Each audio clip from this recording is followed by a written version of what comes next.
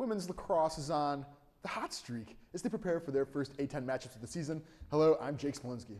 And I'm Brendan Rigney. Baseball competes in a slew of games with some mixed results. You're watching LaSalle TV's home for Explorer Athletics, SportsLine.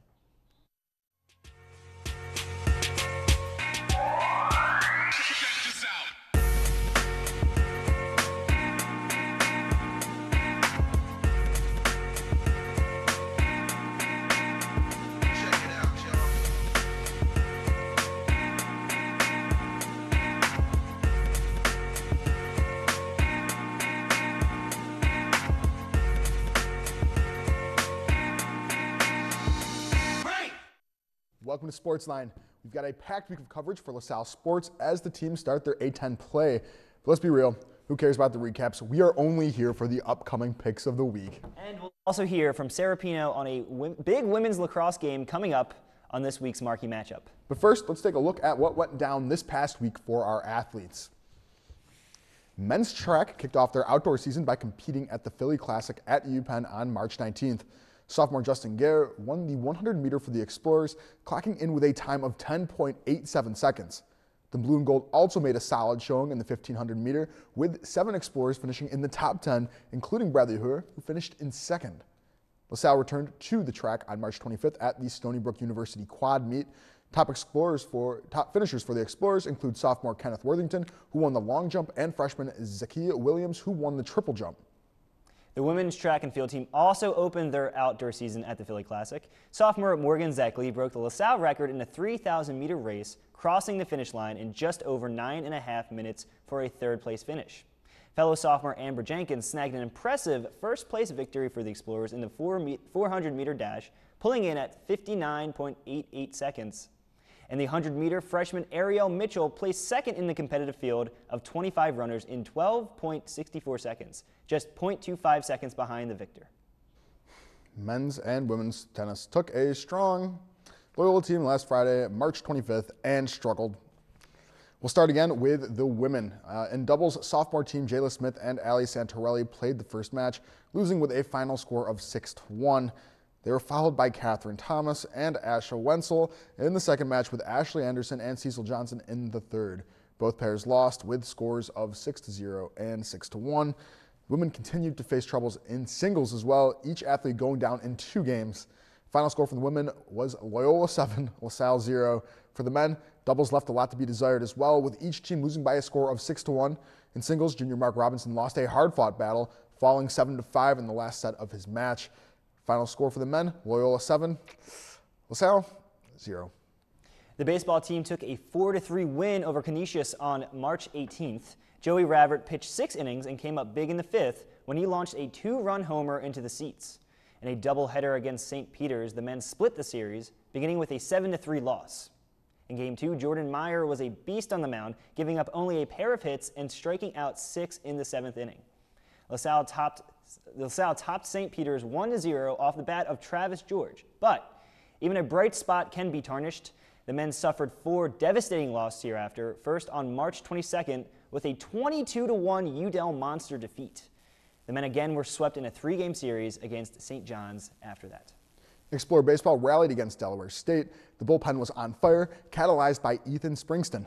The redshirt junior hit a bomb and came up with a 2-out, 2-run homer to give LaSalle a much-needed 6-5 victory.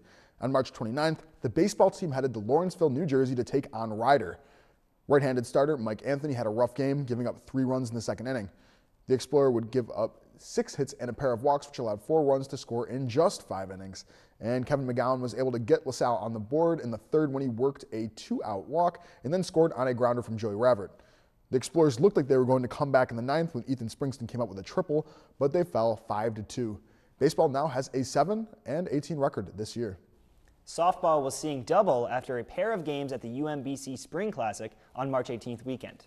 In both Sacred Heart games, the women beat the Pioneers 6-4 off the bats of Christina Bascara, Michelle Haggerty, and Mackenzie Obert. In a doubleheader against Penn, LaSalle was turned away 2-5, but retaliated in Game 2 for a 5-3 victory thanks to Michelle Haggerty homer in the 5th. In LaSalle's first conference series against George Washington the following weekend, the Colonials took the first game 6-0. The Explorers put up a fight in the first of a doubleheader that Saturday as the Colonials allowed 3 runs in the third. Freshman Emma Schwiegert, added a run of her own off the bat of Erica Reese, but LaSalle was unable to produce wins as the series concluded with a third loss, 3-6. LaSalle now stands at 7-12 on the season. March 26th marked another day on the water for the LaSalle crew as both the teams competed in the 34th annual Murphy Cup on the Schuylkill.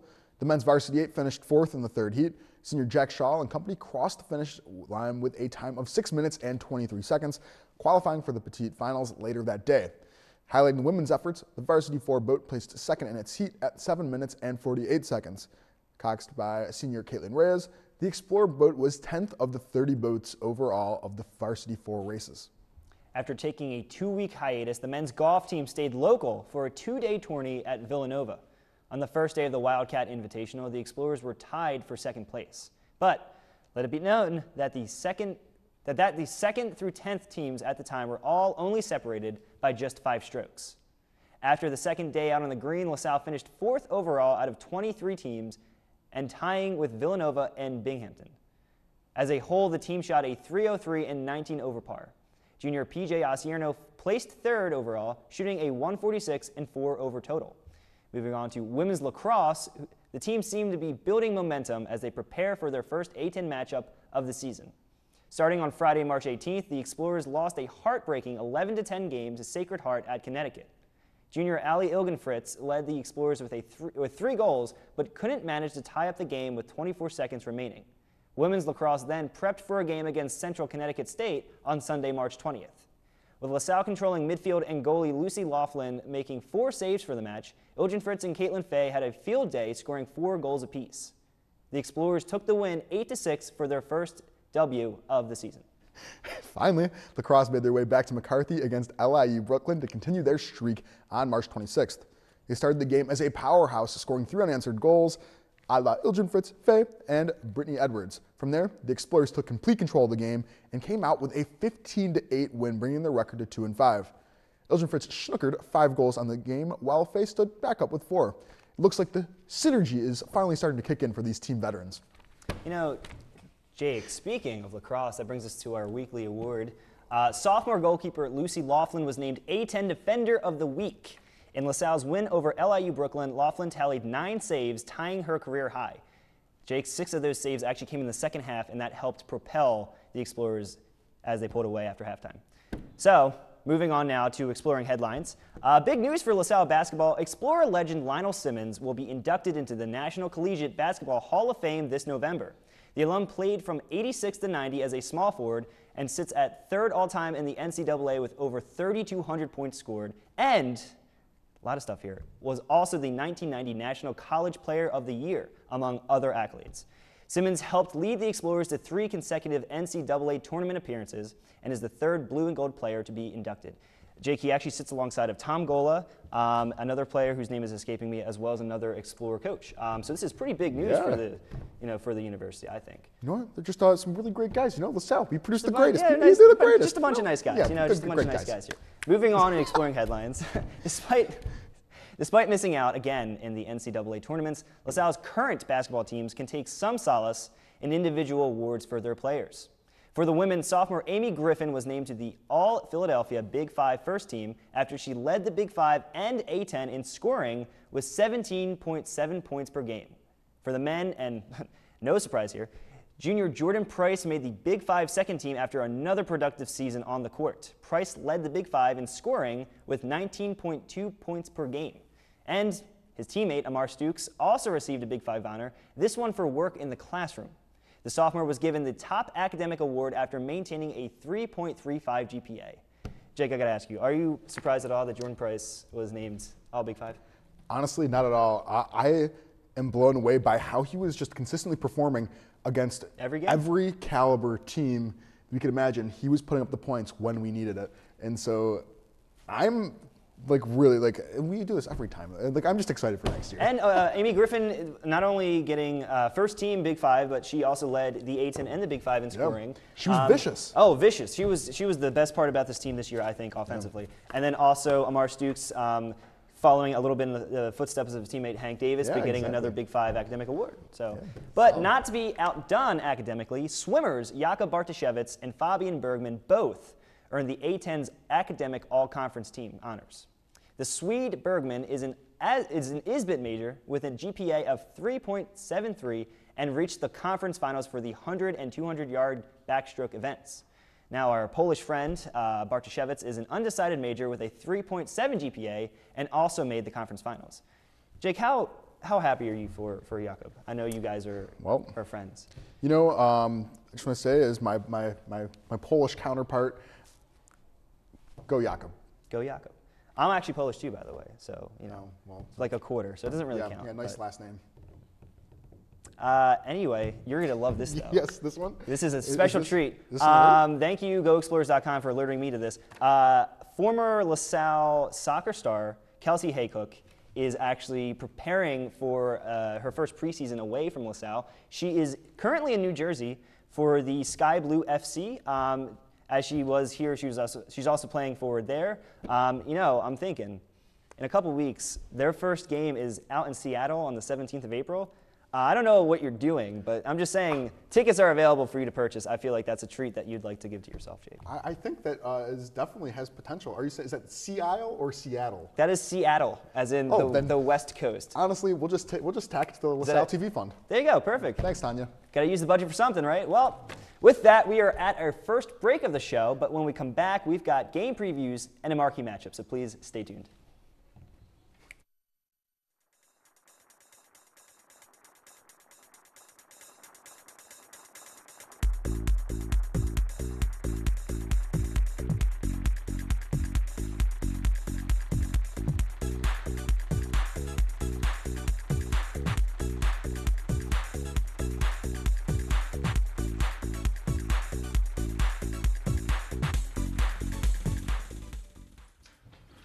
Trisha's having a sleepover tonight. Can I go? I wonder about Lucy's friends. What should I say? I know you're only 10, but one of these days a friend will offer you a drink. And alcohol at your age can lead to so many things. None of them good. So can I go to the sleepover? Lucy, I want you to promise me I something. finished my homework. Bigger promise. If there's any drinking, I want you to say, "No thanks, not my thing." Mom. I promise you, your real friends won't care. Deal? Sure. Really? I promise, Mom. They really do hear you. Did you pack your toothbrush? For tips on how to start the talk, visit underagedrinking.samhsa.gov. A public service message from the Substance Abuse and Mental Health Services Administration.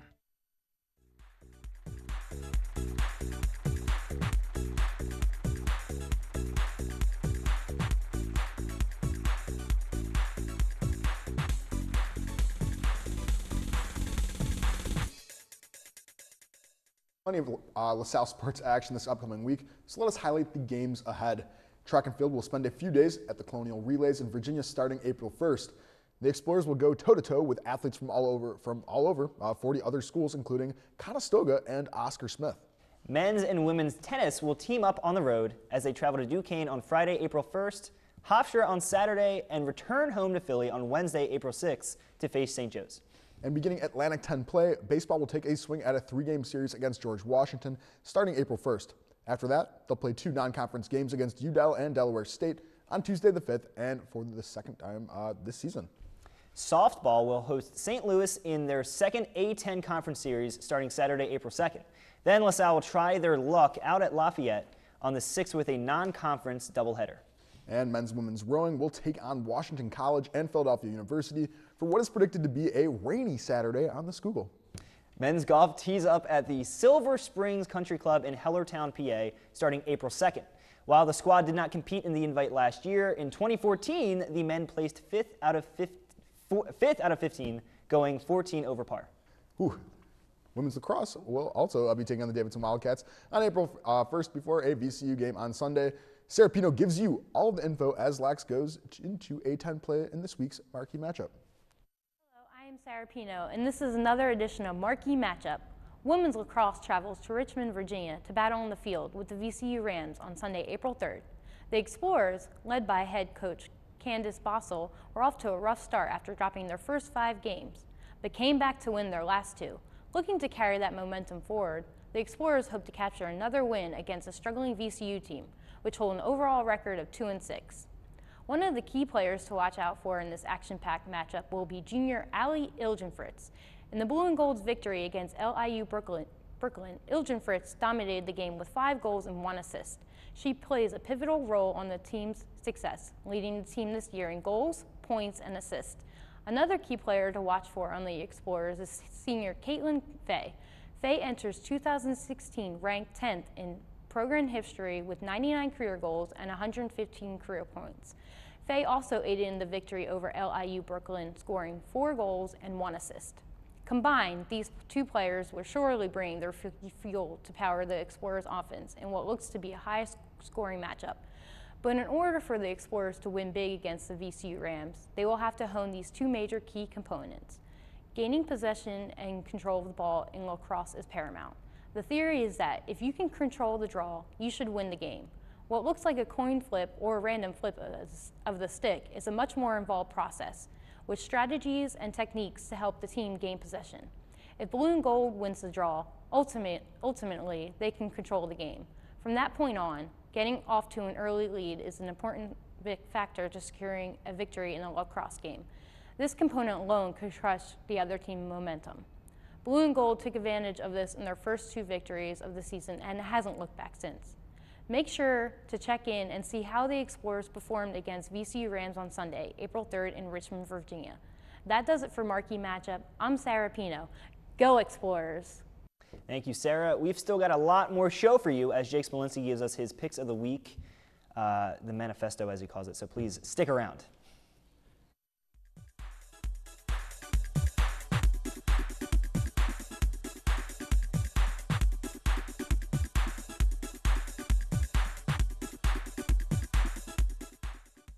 Hey, bud.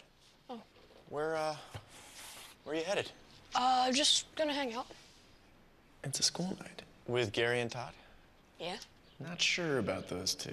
I've been meaning to ask you. This is tougher than I thought. Is there any drinking going on in this crowd? No.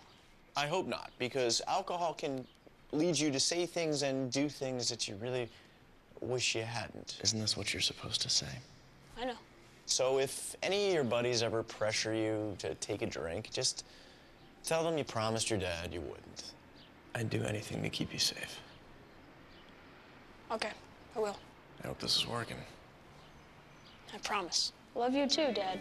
They really do hear you. Ryan. Yeah? So start the conversation even before they're teenagers. Good idea. For tips on what to say, visit underagedrinking.samhsa.gov. A message from the Substance Abuse and Mental Health Services Administration.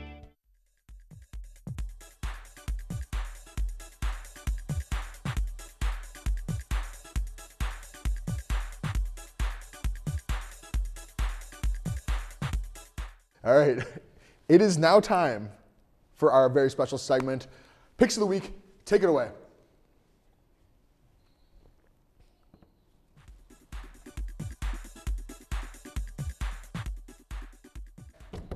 Okay, let's just, first of all, can we just comment really quick on how nice that intro was and how professional that felt? Very professional, Jake. It was very, very professional. It's honestly just... Yeah, you know, it's just... It was professionally done. Yes, thank you. Anyway, we have a very good segment of Picks of the Week coming up this week. So first, this is going to bring me to my first pick. So can we roll tape, please? All right, so for my first pick, I'm calling softball versus St. Louis. This is their, one of their first, or actually I think actually one of the first 4, or this is going to be their 4th A-10 game of the season so far, and SLU is honestly one of their biggest rivals.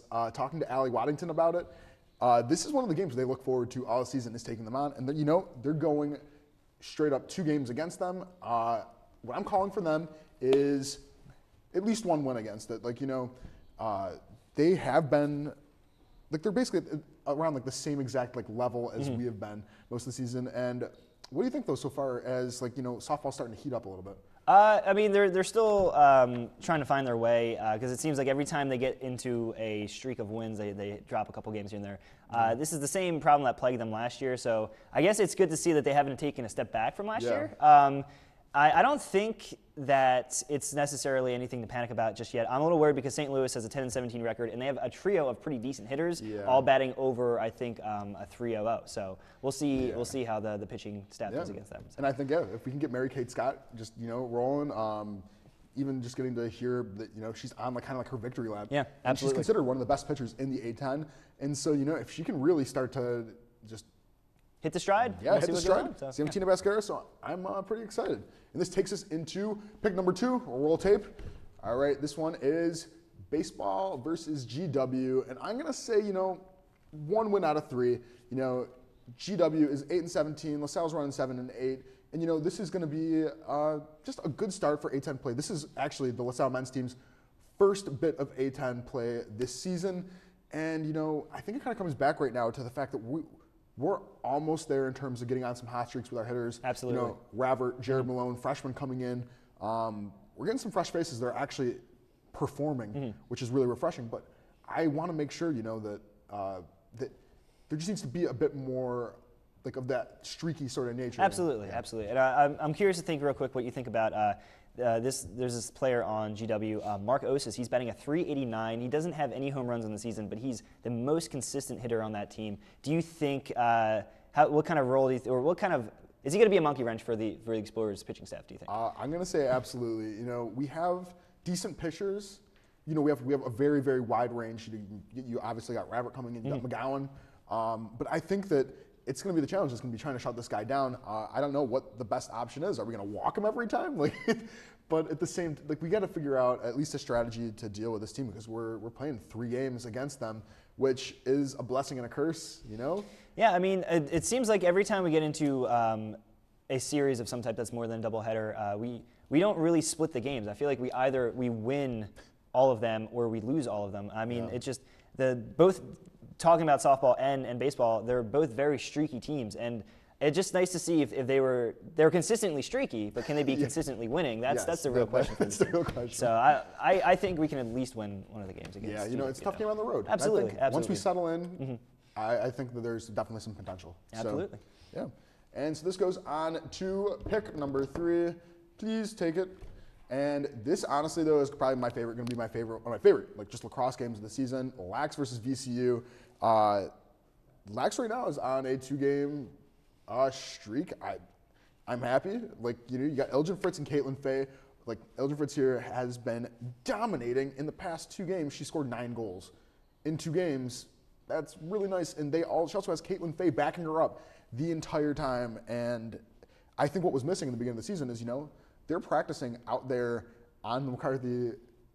Not the nicest field, No. to be completely honest. I mean, I think that has a lot to do with it too, because they'll go on the road to these other places, and they're not used to playing on turfs of that nature. Exactly. It sounds weird, but that does play a factor. Well, Lucy Laughlin's coming off of Defender of the Week, but VCU has 2. They have a pretty great striking duo. Their top 2 scorers both have 18 goals apiece, and then from there it's a pretty steady drop off for scoring. Do you think that these 2, one Molly Barsikowski and Sky Hyatt, do you think that they're going to have any success against Lucy Laughlin, especially after she's coming off of a pretty significant win? I honestly think more in lacrosse, the goalie plays a big role, but it's really more about the midfield. Right. Who's getting control, and especially when you have somebody who's athletic as Elgin Fritz, Caitlin Fay, Brittany Edwards, these players. If we're able to do exactly what we did last game against LIU with going 15-8, and really just controlling that midfield, it doesn't matter who you have coming down for them, so what? They're a duo. They're scoring.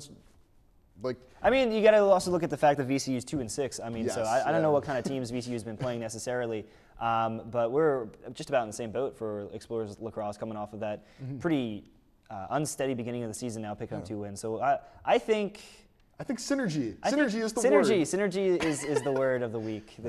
On this edition of SportsLine. Jake, I got to ask you.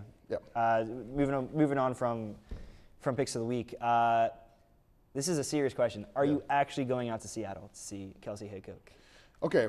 Well, I would just, I asked my mom to Venmo me some money.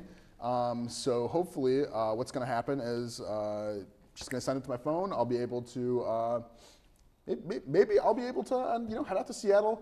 I'm obviously going to have to do chest painting, full body painting. Obviously. And Obviously, really yes. just show my support for Kelsey Haycock. Absolutely. But to be honest though, like I'm genuinely excited to be potentially, seeing her on some ESPN channel. Like how crazy is that, I could definitely I could support, actually, I might as well just start I'll do it. Kelsey I'll come Haycock with thing. you. Yeah. I mean, if I have nothing going on, I mean, if I can afford, if I just spontaneously have money to go out to Seattle, I would love to do that as well. But also speaking of pros or former LaSalle alums that are now pros, Courtney Nemec is also starting her preseason with the Portland Thorns FC. So she'll be out there too. Maybe we'll just hit them both up. I don't know. Both of them. See how they're doing. So No, it's awesome to see like where our LaSalle soccer players are going. Then you also think of John McCarthy on Union goaltending there. I mean, he's doing a pretty bang up job. The Union made it pretty far into the postseason last season. So And same with Joe Farrell too. Joe Farrell too. I mean, what the heck? we have a pretty good success rate here at LaSalle for our soccer programs. I guess that is a testament to something. So. Maybe we could go pro. I don't know, Jake. I have both knees problem right there. Bad. But anyway, that just about wraps us up for this week. If you can't make it out to see the marquee matchup, be sure to tune in next week for our coverage. Keep up with this weekend's other sporting events by visiting goexplorers.com and by following us on Twitter at SportsLine LTV. We post game updates and sneak peeks into the upcoming show. Also, check us out on Facebook at facebook.com/LaSalleTV. We welcome you to send us your thoughts and suggestions about the show on either website. For Sarah and Jake and all of the crew members here, Miss Anna Gomez and our entire SportsLine team, I'm Brendan Rigney. And I'm Jake from Degrassi. Thanks for joining, and we will see you at the game.